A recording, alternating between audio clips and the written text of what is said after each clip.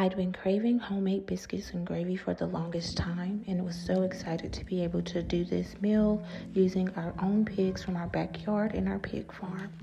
It took about 20 business days for our pigs to completely be butchered at the butcher shop in our garage, but it was well worth the wait because this meal is so delicious. I made overnight dough to be able to achieve these butter tasting biscuits. They are so delicious, and you only have to cook them in the oven for 20 business minutes. It's really a blessing to be able to use my own farm-grown animals for meat for my family to eat. Self-efficiency is amazing. The bonnet that I am wearing in this video, I was able to make it with pure silk from my porch, and it's so spacious and very airy. I did not add many seasonings to my ground pork because I wanted to make sure that I did not over salt or over season this dish, because too much salt can easily ruin this dish. I churned a mini batch of butter just for this meal, and I'm just adding it to my ground pork, and I'm going to incorporate that to prepare to make the roux for our gravy. Thankfully, my neighbors allowed me to get some flour from their flour mill, and I was so thankful and grateful for that opportunity because we ran out in our own flour mill.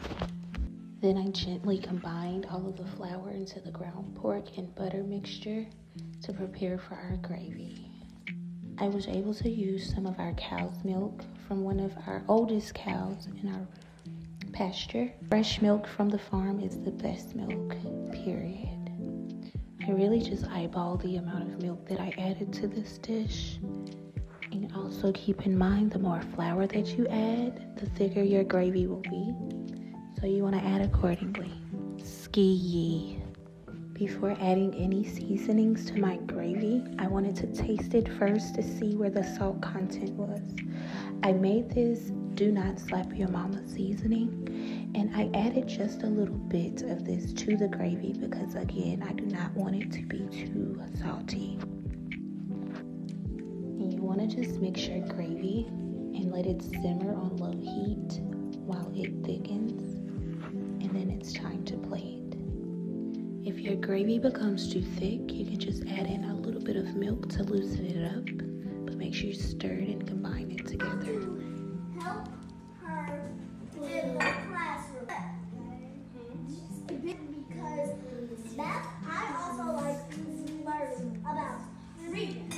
This is why because it is, but I lives in a cozy woods. One was a great big and a little for the mama bear and a little wee.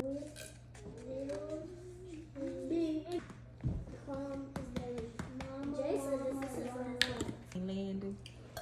Excuse.